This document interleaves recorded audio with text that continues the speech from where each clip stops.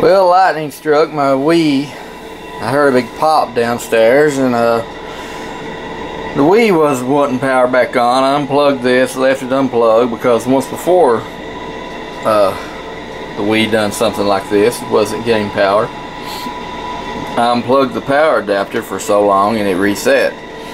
But this time I left it unplugged for overnight and plugged it back in, and it didn't work. So I expected that it was blown. Sure enough, I just popped this cover off. You've got these security bits here, 2 of them, and then I used a little flat edge screwdriver to pry this off here, and then I could see the damage. I bought this Wii in 2006, early 2007, and I guess I'm gonna see if I can repair this or just buy one, I guess.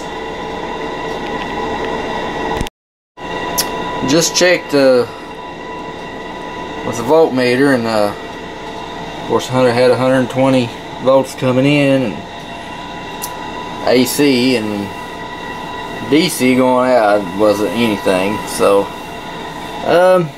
got a feeling it's that big capacitor there, because it seems to correspond with what's dark. It's either the capacitor or that other